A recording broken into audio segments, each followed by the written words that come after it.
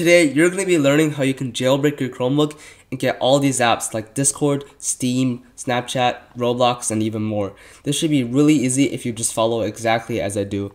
All you need right now is just an 8GB flash drive and a PC, and the bigger flash drive the better, but 8 should be enough. Go to chrome100.dev and you're just going to find your Chromebook model down here. Use Control F if you can't find it. And if you don't know what your model is, just look on a sticker at the bottom.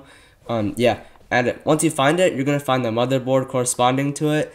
And once you find that, go to this GitHub page that I'll link. And you're just going to go ahead and download the one for your board. If it doesn't exist, then that might be difficult. I'll help you out in the comments. And you're just going to go ahead and download the Chromebook recovery utility. Open up the extension. Click settings at the top right. And you click use local image. And as you can see, we have this file. And we're going to use this to jailbreak our Chromebook into Linux.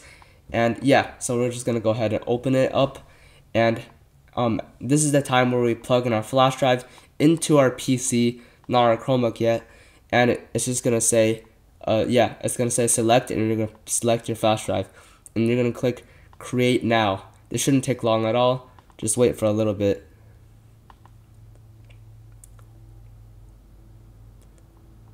Okay, yeah, now that it's done, we're going to click the done button, and now this is the time to put your flash drive into your Chromebook.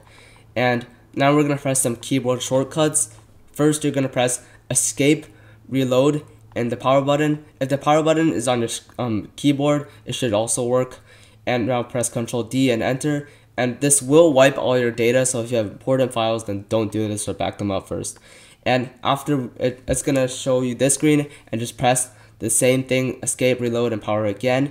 And now what you're gonna see is like, you're gonna see this, and it's just gonna be a lot of text, and it's gonna ask you something. Just press 3 and then enter. Don't worry about it.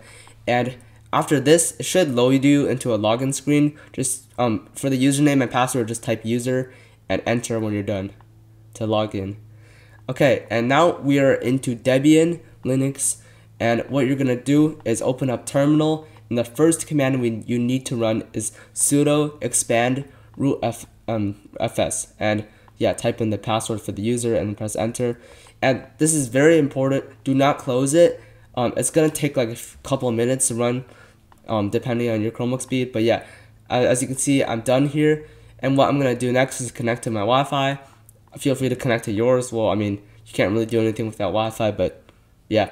Anyways, since I'm connected to my Wi-Fi now, we need to update the packages. I meant sudo apt-get update, and we're gonna type in our password, and just wait for a little bit for this to download. And now that we're done, we're gonna type in some more commands. Okay, so we're gonna type in sudo apt install KDE Plasma desktop with a dash in between every word. And what this is gonna do is just make your entire thing much easier to use and also look better. So you just gotta wait for that to finish, and you're gonna see this. Press enter, and you can choose either. It doesn't matter, and it's gonna download some more stuff. And after that, you're gonna reboot your Chromebook using the same shortcut as earlier. And then after we log in, you're gonna see that everything just looks so much better.